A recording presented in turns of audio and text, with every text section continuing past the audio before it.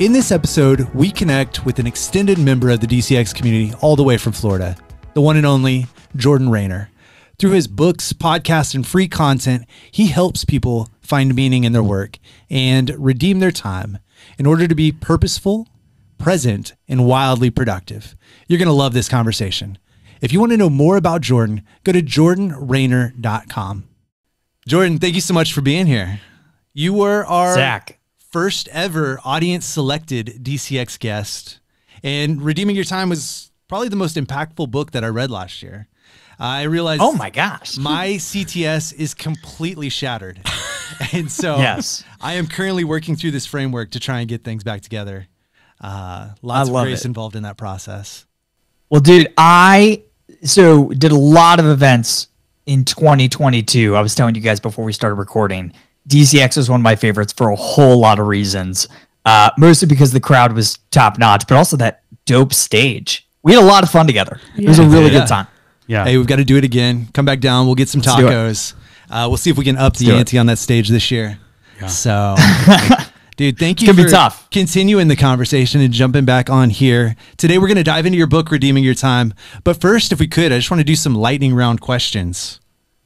Let's do it. It's kind of like my favorite part of DCX is always the Q&A. Yeah, you love those. So here we go. Yeah. I'm in the lightning capital of the world. I live for lightning rounds. Oh, perfect. I didn't know that. Kind of scary. Tampa Bay. That's right. Lightning capital of the world. Hence our hockey team. Yeah.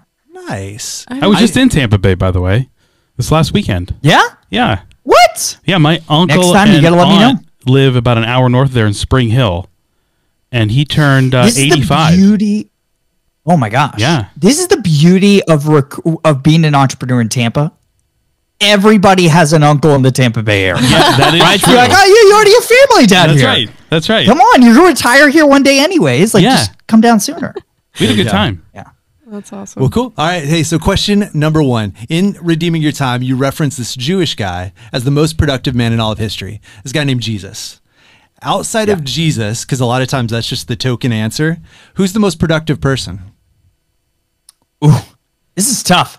My mind immediately goes to somebody I talk about in chapter 1 of Redeeming Your Time, William Wilberforce. This guy who, at the age of, I think it was 27, was already elected to the British Parliament, but became a Christian and realized, man, life's not about me, it's about others, and decided, you know what, before I die, no big deal, I'm going to abolish the slave trade throughout the British Empire. And he did it. That's right? Like literally like 3 days before he died, he abolished the slave trade, and on his deathbed wished he had accomplished more. Like, are you kidding me? He's one of my heroes. So that's the first one that pops into my head. Love it. Well, my question's a little off topic, I suppose, but a huge Taylor Swift fan myself. So curious as to what your favorite song is of hers, or maybe even favorite album, if you can't narrow it down to song. Oh man. So I keep coming back to Lover as my favorite album, which is not a popular answer. So I think that's got to be my favorite song. Man, I was running to All Too Well 10-minute version this morning. I think it's tough. I think that's tough to beat. But Mastermind is like, Mastermind I love because it's the reason why I love Taylor. Yes, I love Taylor's music, but mostly I think Taylor is the greatest brand manager on the planet. Oh, and Mastermind tells us why. Like, every step is intentional. People can call it conniving. I call it strategic. And I just think she's a genius. I totally agree. I love it. You never know what, like, you know, she's just totally appealing to her audience. She knows exactly what she's doing, and she makes everyone feel like they're a part of something, which is so cool. Love it. Yeah. It's funny. I don't think of it in that way, but you're absolutely right. She is just an amazing brand manager. She knows exactly who the ideal client is and frames everything out. Yeah. Well, and she's kept me as a client since I was like 13 years old. Like, and it doesn't matter. Which is mind-boggling. Yeah. And her songs are great. Like, I love them. But it doesn't matter what she does. I will be a fan. I don't care. 100%. I was just listening to this podcast talking about, like, why was Fearless such a hit? Like, it actually didn't make sense. Like, that album's kind of like sonically consistent. It's like not that interesting. But like, it was the perfect album to describe a teenage girl's experience. And like, that's why the critics didn't get it, because they were a bunch of old like white dudes and like, what's up with this album? But like, it sold like bonkers because she perfectly understood the customer, because she spent so much time with her customers and her fans. And Good. she wrote what she knew. Leadership lessons from Taylor. Yeah, There we go. That's it. That's it. I love it. I love it. Well, my question is going to zero in on our broader topic for the podcast, which is about the book Redeeming Your Time. What I would love to know, and have our listeners hear, is why did you write the book, and then more specifically, your heart and passion for what you want the reader to do with it. I know that in writing the book, for instance, you have those 7 principles for your readers. But if they were going to walk away with just 3 things to do tomorrow differently, what would that be? Man, that's good. So let me chunk this up a little bit. Let's start with why the book. Because, man, I needed a compelling why before I sat down and spent 500 hours writing a book in a category that already has 60,000 titles in it, the time management category in Amazon. And so for me, it really came down to a couple things. Number one, just at a real practical level, I get asked a lot of time management questions. By God's grace alone, I'm a fairly productive guy. And so people are always asking me for advice.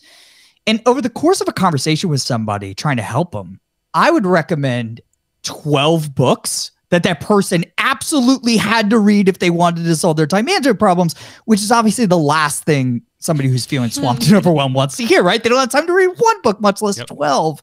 The problem was all 12 of those books I used to recommend dealt with one piece of a really large puzzle.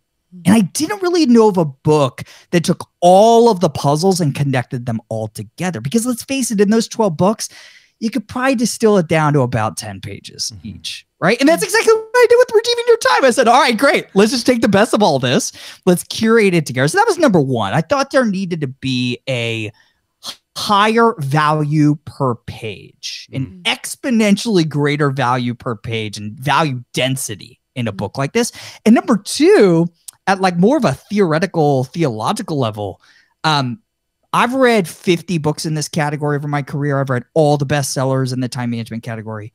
And I never once read a book that accounted for how the most productive human being to ever walk the earth managed their time. Zach, we talked about this before. Jesus of Nazareth. Like, Christian or not, I think it's pretty hard to dispute that Jesus is the most productive human ever. A third of the world claims to follow his teachings 2,000 years after his death and resurrection. That's mind-boggling, right?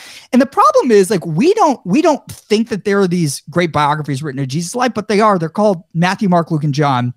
They're the first four books of the New Testament in the Judeo-Christian Bible, right? And so I looked at those biographies and said, can we learn anything about how the most productive human being of all time manages time? And I think we can. I think it's those 7 principles. And out of those 7 principles in the book, I think you can map out these 32 wicked practical practices to help people redeem your time. So, Chris, I promise I'm going to answer your question. This is good. I love it. What are people going to walk away from this book with? Well, number one, I think they're going to walk away with a radically different perspective on how to find peace, right? Because that's what everyone's buying. When you're buying a to-do list app or a time management book, that's what you're searching for. You're overwhelmed, you're frantic, you're swamped, you're searching for peace. And I think only in the person of Jesus Christ do we find peace regardless of our circumstances. Peace regardless of how swamped or put together we have our lives. So that's the first thing I'm hoping that the reader finds, is peace regardless of how productive they are. Second, I hope they walk away with, at least if they do one of the 32 practices in the book is worth way more than the cost of admission. That was my goal. I tell people all the time, books are not $20 products. I think about them as $2,000 products, because you're not just investing $20. You're investing, what, 5, 6, 7 hours of your life? Man, it's got to be off the charts valuable for you to do this. If you do one of the 32 practices, I'm confident your life will be changed in radical, radical ways. So number one, peace regardless of circumstances. Number 2, at least $2,000 worth of value in adopting one of these 32 practices, right? And then number 3, I want people to walk away with a comprehensive system for managing every aspect of their time, for their to-do list, to their calendar. I want one easy button to where it all ties together. That this is, in the words of one of the endorsers of the book, the last time management book you'll ever need to read, right? That was my goal. And so that's what I'm hoping people walk away with, a complete system to, like Jesus, be purposeful, present, and wildly productive. Yeah. Man, I love that. This will be required reading for anybody that I'm leading, anybody on my team, because it was necessary for me. At the end of last year, I was in a position where I was searching for peace through productivity. Like if I can just do more, if I can find more hours, if I can wake up. I was joining the 5 a.m. gang. I bought a watch that would shock me to help me wake up, trying to like milk all the productivity out of my day. And in reality, as I was doing that, I'd put off your book. Well, then I listened to your book on a road trip and I was like, well, that's it. And I started texting Kenzie and I was like, I think Jordan's figured out the root of all our anxiety. Like my CTS is broken. I had to close some of these loops. I've got to structure my day better. It wasn't about doing more. It was about doing the right thing and saying no to the other things. So I love it, man. The value per page. This is like that's the goal, right? Yep. I'm ready to enroll. Are you ready to enroll? No, listen, I'm thrilled to hear you say that, right? And listen, I want to be crystal clear. There's some level of peace that can be brought about by systems and software and processes, but not ultimate peace, right?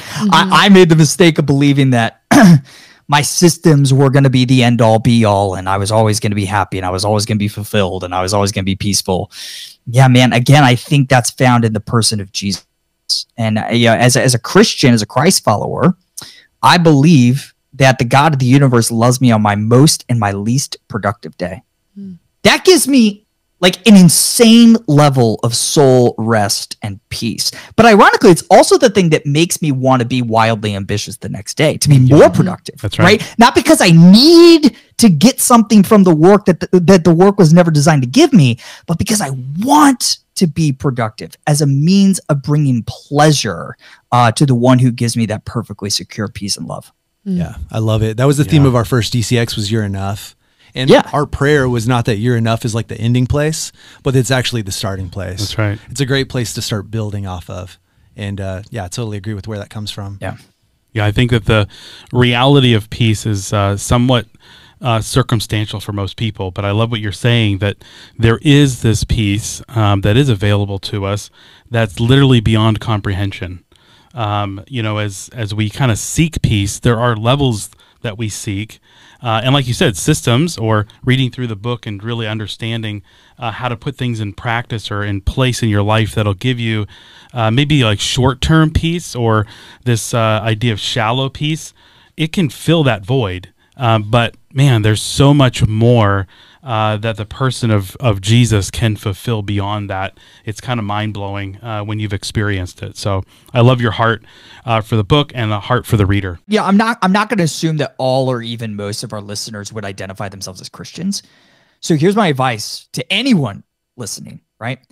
Do not look to any author, this one included. Do not look to any piece of software, any tool for your ultimate source of peace. Short term, what Chris said, shallow peace, sure. But you've got to find your peace regardless of circumstances, totally outside of your productivity today. Because, man, I made the mistake for years of only feeling valuable, only feeling peace when I was killing it. And then one day when I wasn't, man, everything started crumbling. I didn't have a sense of self anymore, right? That's a really scary and dark place to be. So you got to find that verdict for your life. You got to find that peace outside of what you accomplished today. That's good. Yeah, love it. All right. Hey, so I was really worried this conversation was actually going to be an intervention because I'm an Enneagram 7 and they asked me, hey, Zach, out of these 7 things, what do you struggle with the most? And I said, yes. I don't even know how to narrow it down. That's why this book was such a gift for me. And yeah, out of these 7 things, which of these comes the most difficult for you? Yeah. Yeah, great. So let me just give a quick rundown of the principles real fast. Yeah. And again, these are 7, I believe, timeless time management principles we see exhibited in the biographies of Jesus of Nazareth, right? So number 1, start with the word. And here I mean the word of God. If you're not a Christian, start with your value system, right? So before you start your day, root yourself in what's most important to you, right? Number 2, let your yes be yes. From the smallest to biggest commitment you make, get a hold of all that stuff and get it done so that you can be a keeper of your word. Number 3, descent from the kingdom of noise. Jesus was insanely good at withdrawing to lonely and solitary places. I believe to think, to pray, and probably simply just to be creative, right? Number 4, prioritize your yeses. Jesus didn't say yes to everything, neither can we. Principle number 5, accept your unipresence. You cannot be everywhere at once. Jesus wasn't. And we believe that he was God and man, right? So neither can we. Principle number 6, embrace productive rest, which sounds like an oxymoron, but I go at length in the book in describing why it's not. And then finally, principle number 7 is eliminate all hurry, right? We ought to embrace productive busyness, but never to the point where we feel like we can't hear ourselves think and breathe and look other people in the eye as we're going about the work. That's the difference between busyness and hurry. So Zach, to your question, what's most difficult for me? It's probably embracing productive rest. So as you know, in the book, I talk about these 3 rhythms of productive rest that there are loads of scientific data saying makes us more productive, not less. Number 1 is taking 1 day off a week, kind of this ancient idea of Sabbath. Number 2 is getting an 8-hour nightly sleep opportunity. Okay. I'm great at those first 2. 8 hours sleep a night, check. Sabbath, check. Here's the one I struggle with, this third rhythm. Taking breaks, really, really good quality breaks throughout the workday, right? So scientists will tell you that our bodies tend to pulse in roughly 90 to 120 minute cycles, these circadian rhythms, where if you're doing really deep work at your computer, i.e. recording this podcast for an hour, for 90 minutes, your brain is screaming for a 15 to 30 minute break. And if you take that break and break well, you're going to be a lot more productive in the next 90-minute block of work, right? And maybe the simplest piece of advice I can give on this podcast, just one of the practices from the book. If you work with your mind, rest with your hands. And if you work with your hands, rest with your mind. Churchill talked a lot about why, because it's not just any break. It's not just any rest that recharges your batteries. It's working out different parts of your body and your mind. So for me, I work primarily with my mind as a writer.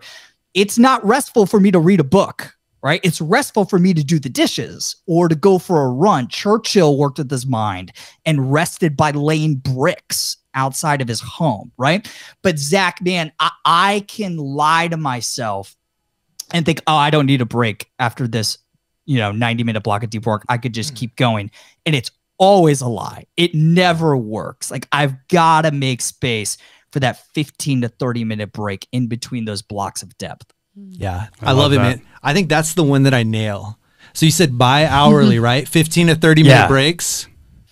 So basically the cycle, the cycle is 90 minutes of work, 15-minute, 30-minute break, and then you do it all over again. Awesome. No, I was just laughing as I was reading through the book and thinking through that some people are like bi-hourly, like twice an hour, 15 to 30 minutes. Nailing it. But no, it makes so much sense. I mean, that we pulse was an interesting idea that I've experienced, but I didn't actually know. And we can multiply our productivity. There's some pretty wild studies that we cite in the book. Like there was some study with like 40,000 Samsung employees that reported like massive increases in productivity when they baked this into their corporate culture. There's a lot of other studies that I cite in the book, but yeah, that one's a game changer, but probably the hardest for me to remember. Yeah. No, and then the other thing for me was there's this guy, Pete Scazzaro, Emotionally Healthy Spirituality, and he introduced me to this idea of a bastard Sabbath, which I was like, can I say that? But there was an article published in Christianity Today. So I feel like I'm all right. If they said it, I could. But it was the idea of not resting, right? Like not redemptive rest, just wasting time. Like you're just checking out. It was the doom scrolling for me. It was the Netflix. I wasn't doing anything productive, like for work. I just wasn't doing anything productive, right. you know?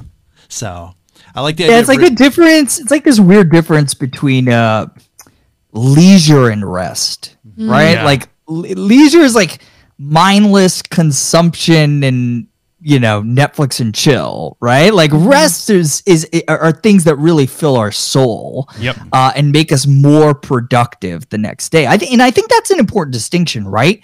The point of rest isn't the end. The point of rest is to make you more productive, because I believe the purpose of life is going out there and doing great work in service of others, right? The rest isn't the end. It's a means to an end. Yep. Yeah, it's good. I think for me, the struggle, we were talking about this beforehand as well, is I think for a lot of people, they look at me and they think, man, you're very productive. But my biggest struggle is really taking the time for number one. This idea that we've got to be grounded in our values and the why. I can become so completely laser focused on what I want that the way in which I'm getting there, it kind of it runs people over, or it doesn't let them engage in that process. I know what I want and I want to get there. So really taking the time to reevaluate those values, it's so important to set me up to be productive in a way that is fulfilling. I've been and spent a lot of time being productive, but then it felt empty and shallow because it really wasn't toward anything other than my own desires. Whereas the reality of really redeeming your time is putting all those energies and efforts into something that's forever, or that's fulfilling based on your values. So for me, that's been my struggle is, how do I like recenter myself on all this energy and productivity towards something that's worth my time? And Zach forced me to one answer for what I struggle with. Let's face it, I struggle with all of this, just like all of our readers, right? Like I've mastered it at a different level, but That's I still struggle with these things, right? And what you're hitting on, Chris, is the difference between effectiveness and efficiency, right? Without rooting ourselves in our values, right? And what we believe about what we want our life to accomplish and what it means, we can be really efficient. Yeah. We ain't gonna be effective. Yeah. Right? And that's a big difference. Real big difference. Yeah, I pride myself on my efficiency. Me too. The journey is terrible for me. Only the destination matters. And so, rooting yourself in your values in a way that makes that journey itself productive rather than just the destination is so much more fulfilling. So I love that idea. And that really goes back to that redemption, the redemptive work of time.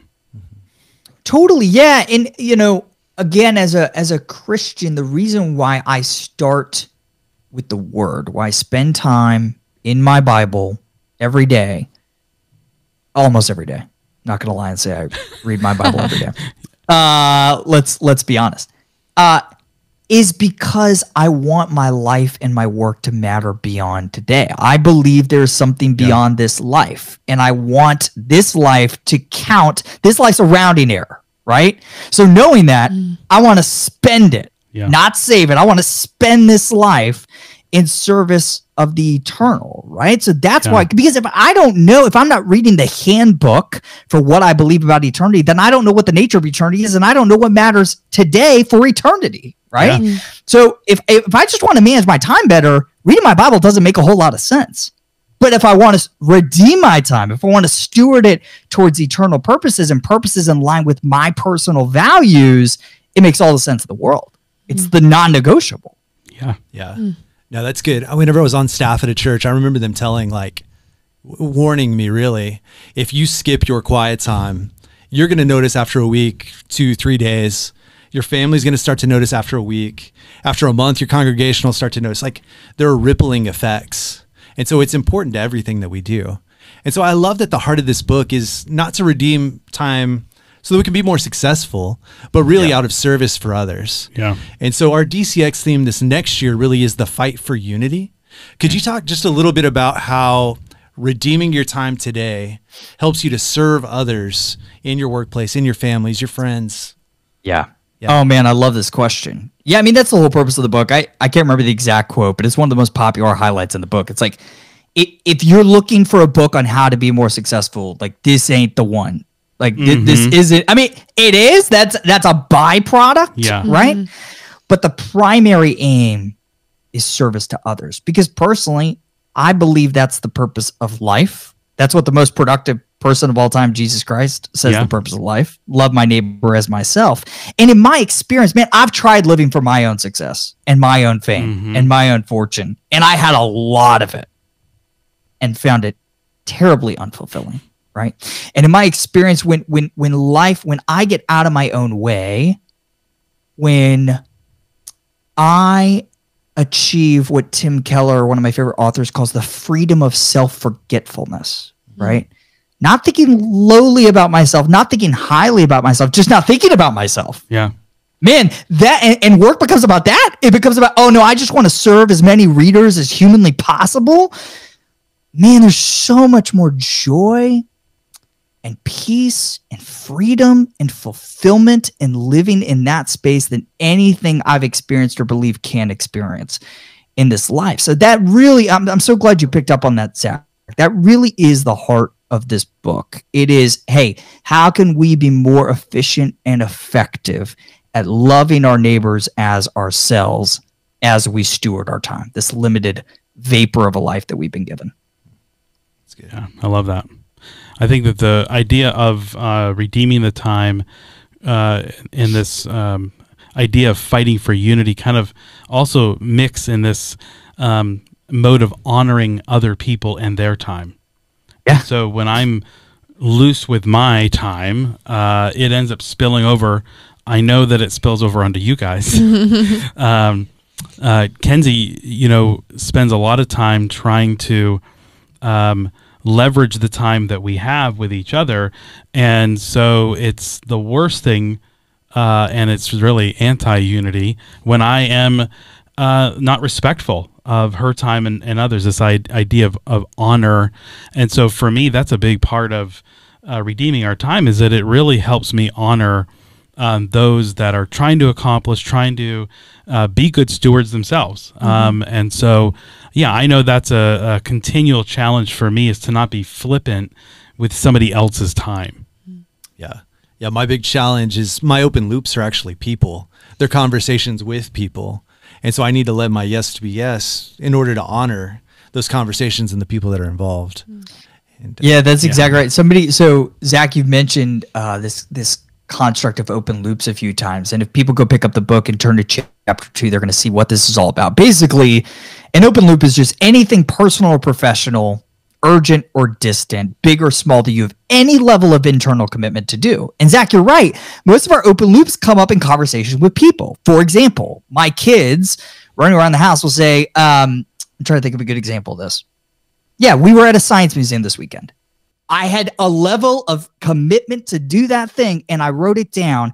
And when people read the book, they get to this chapter, they're like, oh my gosh, this is so technical. This appears so hard. Why is it worth it? Let me tell you why it's worth it.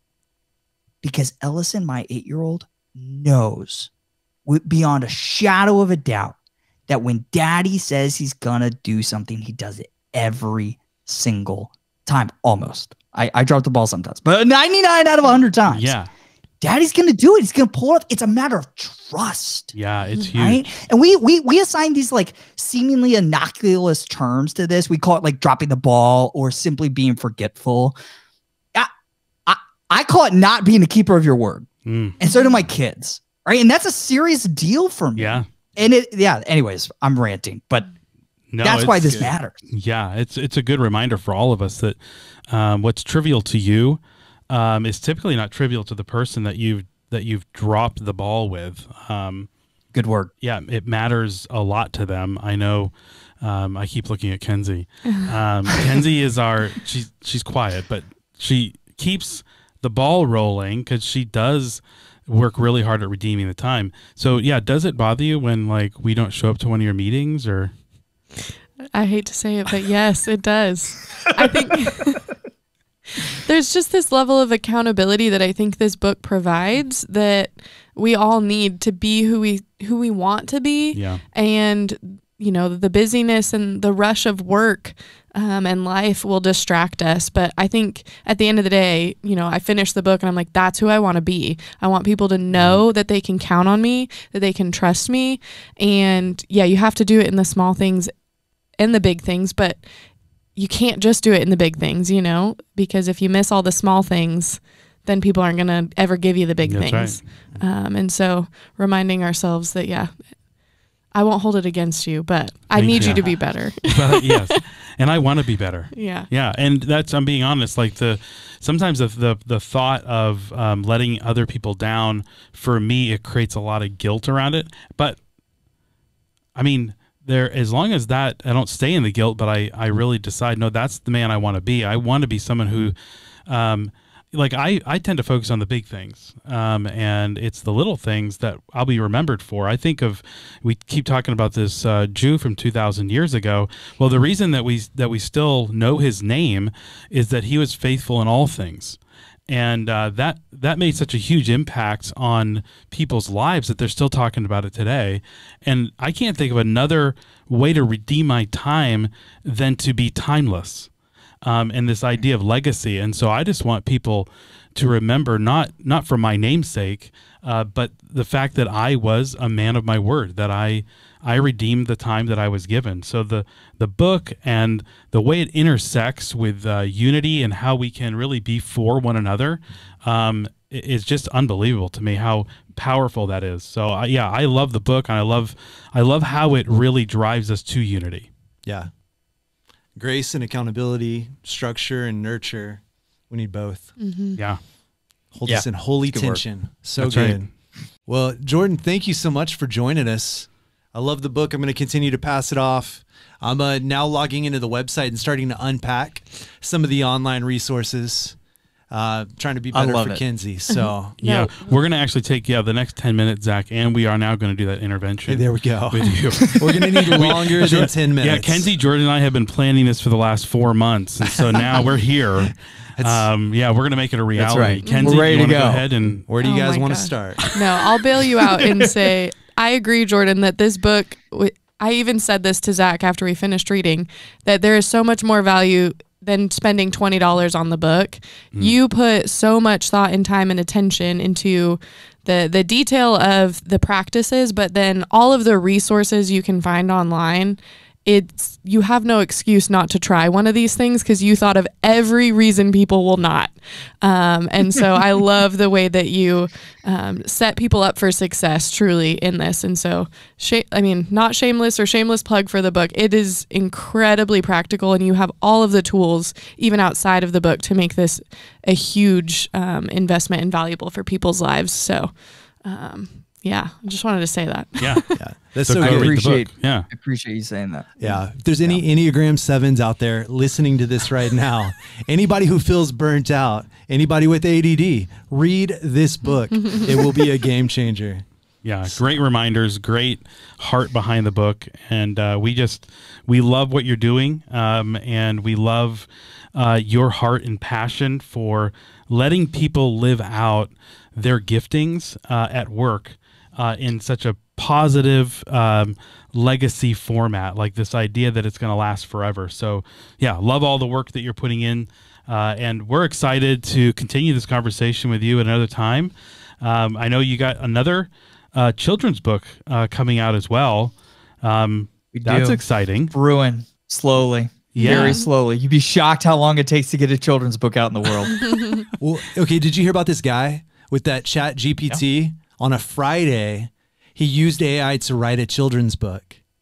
Then he used an online AI illustrator to illustrate the book. Oh, that's and by awesome. Monday, he had self-published. Put the children's book. That's pretty out. awesome. I mean, that's pretty much what you're doing, right? Oh, yeah, totally. 100%. 100%. No, your book. All of this is AI. That's right. Your book, man, it was good for me and my soul. As I read it to my kids, I'm reading it over myself. It was the highest selling book at DCX in DCX history. Most copies. That's crazy. Yeah. Right? Yeah, I told, man, that's so awesome to hear. And we were very intentional I really want to write picture books that kids and parents love equally. I told my publisher on the front end of this first one, The Creator and You, I said, hey, this has to be a Pixar movie or we failed. 5-year-olds have to love it, and it has to make 55-year-olds cry. Yeah. That's the standard. Hey, mission right? accomplished. And so we're going to just try to keep crushing that model. That's so good. And so those are 2 of the books that you've written. There's a lot more things you are doing. Yeah. Kenzie just started us on Word at Work. She sends us a picture of each cool. page. Awesome. We're doing it as a team. Yeah, that's great. So That's awesome. Yeah, and you can actually there's a weekly version, weekly devotional you can get for free. It's called The Word Before Work at jordanraynor.com. There's a bunch of free resources there. So you don't have to immediately jump to buying one of these books that you guys love and are so gracious to say so. Lots of free content there for you on the website. Love it, man. Well, thank you for the work you're doing. It's good, meaningful work. Thank you guys. I love the work you guys are doing. Well, maybe we can keep doing work together. That's it. All right, Jordan. Until next time. All right, guys. I hope you found that as helpful and valuable as I did. If you want more information on Jordan and the great work that he's doing, go to jordanraynor.com. And of course, we would love for you guys to stay connected to our community by going to dcxcommunity.com. If you would, just go ahead and like, comment, subscribe, do all the things, and let us know what you thought. We'll see you guys soon.